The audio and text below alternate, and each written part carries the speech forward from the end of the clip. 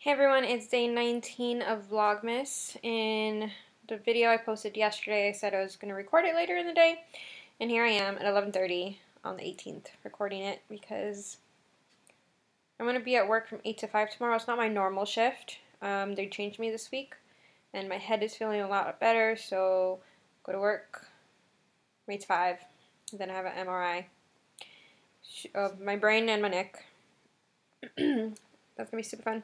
So I probably won't have time to record a video for tomorrow, to post tomorrow, so recording it now. And the question today is, do I believe in personality tests? I don't remember the actual wording, and I don't feel like pulling it up right now.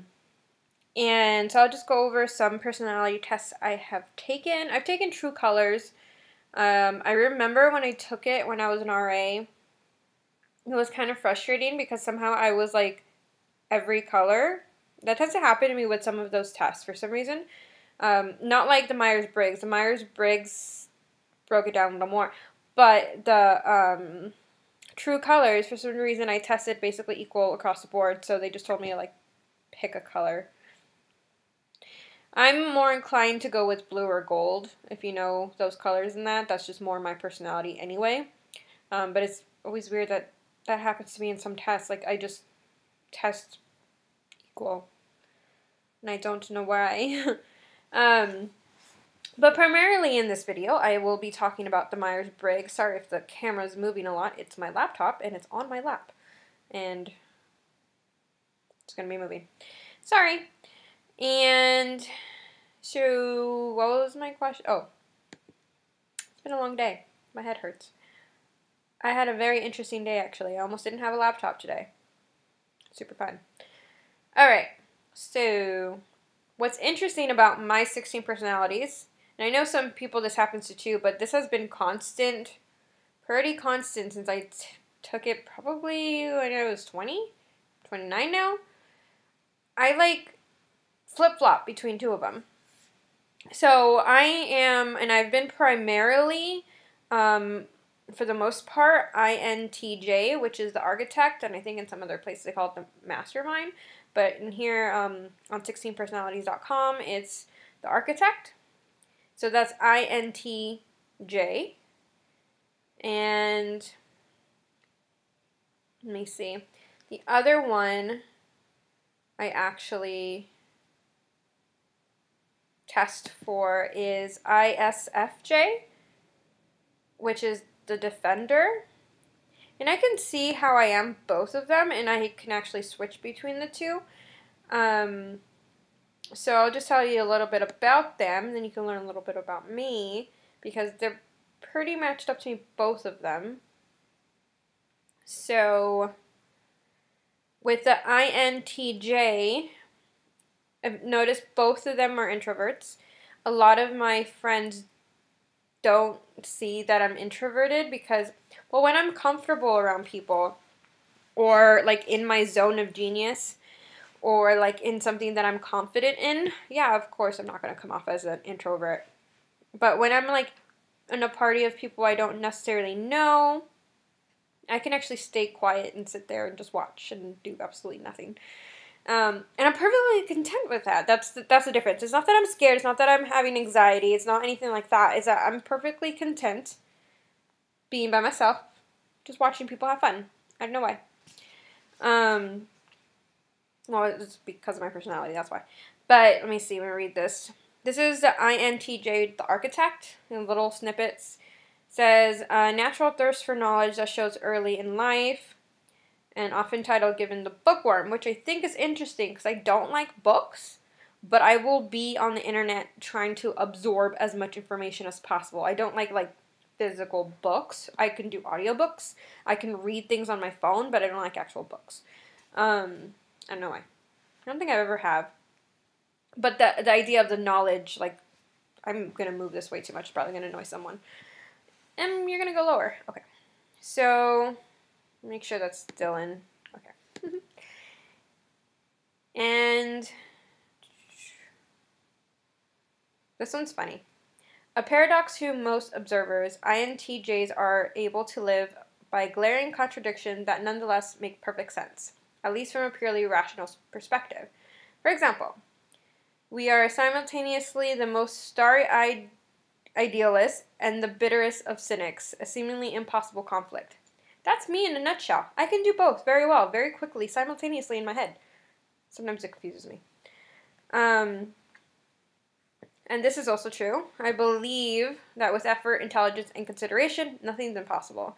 And I think that's what gives me my drive. Like, if I want to do something that as there's a goal I want to attain, that I truly want to attain, not like a little goal, like a bigger goal, and I don't lose steam along the way, as in I don't stop caring about it. If I super care about it, if I really care about it, I'm gonna keep going. I'm very determined. I can be very annoying with that too, because I'll just keep trying. Let me see. So I'm trying not to make this video super long because I do have 2 personalities that I tested. So these are some strengths: quick, imaginative, and strategic mind, high self-confidence. That's what kind of pulls me out of the traditional or whatever side of the introvert. Independent and decisive, hardworking and determined, open-minded, jack of all trades, and if you know me, you know I'm basically everything. I do everything. It's exhausting, but I do it. I don't know why. My brain doesn't stop. My weakness is arrogant, yes, judgmental, very, over-analytical, completely, loathe highly structured environments. This is where I'm kind of about, because I love structured, but if it's super structured and the structure makes no sense, that's where I get frustrated. Clueless in romance. That can be very true as well. I can be completely clueless of what's going on. And then I'm going to read probably one more thing on this.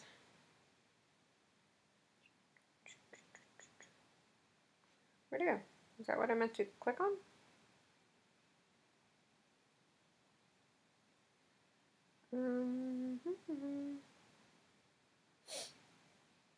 What did I just click on? Okay. So, professional competence is often the area in which we shine most brightly.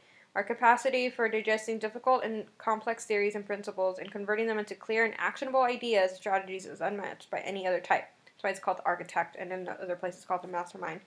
So, able to filter out noise, identify the core need or thread that needs to be pulled in order to unravel other messes. And that's interesting because I love doing that in my side business, or my business, not my side business, my business. I like seeing the problem. I do it everywhere, actually. I like seeing the problem, breaking it down, like ignoring the parts that don't matter, and then creating a solution. So that's actually perfect for me. So I'm now going to go to the Defender, which I think both of them can go hand in hand, especially when I need to, like, switch gears in my, like, you'll see. Let me explain this one. So the Defender, let me get to it. It's also an introvert, so I'm introvert for both of them, and I'm judging type for both of them. I'm receptive to change and ideas, and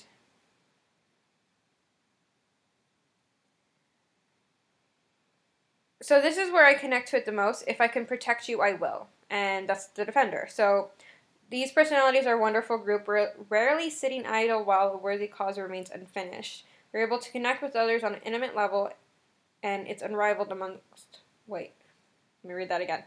This is why I don't, like, read out loud sometimes. Ability to connect with others on an intimate level is unrivaled among introverts. And the joy they experience is using those connections to maintain a supportive and happy family is a gift for everyone involved. I guess it's interesting because the INTJ can be a lone wolf, but the Defender is very, like, driven by making sure everybody is happy, kind of. And let me see. Beyonce is actually a Defender, if you're wondering. Who else? Vin Diesel is too. I'm going to go to strengths and weaknesses. This is for the Defender. Supportive, reliable, patient, imaginative and observant, enthusiastic, loyal and hardworking, good practical skills. Weaknesses, humble and shy, which has been really bad for like interviews and stuff. Taking things too personally, I do, but I might not tell you. Repressing their feelings, bingo. Overloading themselves every day. Reluctant to change, yes and no. I guess there's the other one is like, it depends on the situation. Some things I'm like, yeah, let's go for it, let's change it. Some things I'm like, nope, don't, nope. And too altruistic. Sometimes, yes. So if you mix all those together, and then you mix it with the architect, I am just an overloaded, overthinking stress ball. But I'll keep doing it if somebody's happy about it. Nah. So, career paths for this one.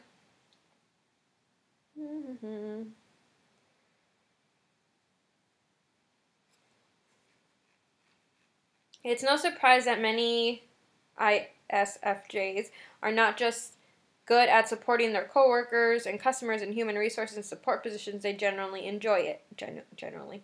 Genuinely enjoy it, as it gives them a chance to calm frustration and see things through a practical solution, and to be thanked, appreciated, and at the close of each ordeal.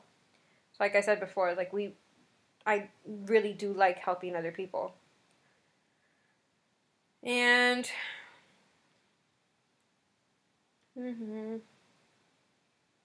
then if you go through these things, they'll tell you what actually works for you in certain places. Like, for example,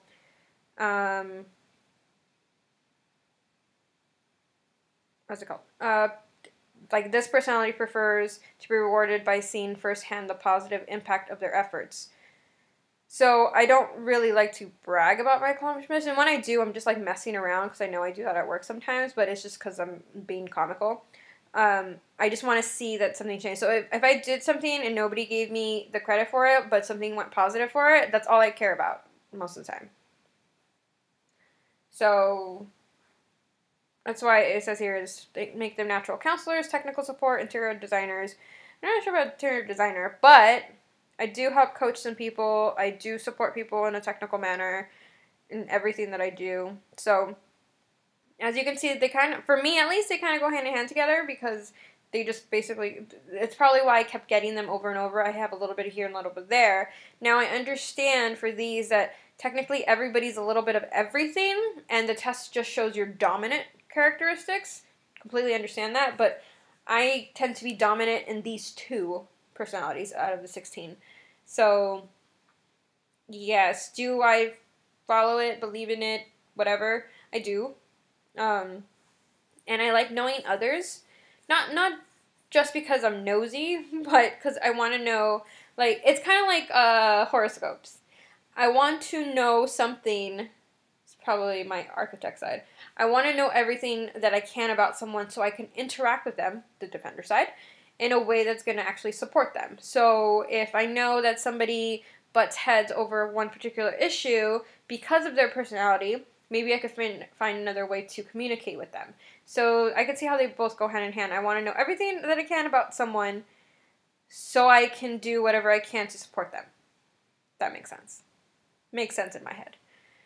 I'll probably see you guys. Well, not probably. I will. I'm going to do this Vlogmas, even if I'm recording at like 3 o'clock in the morning, like I did one day. I will do this. And yeah, I don't know what question I'm going to answer for the 20th, but I'll answer something. I'm going to go work on something. Have a good night. Bye.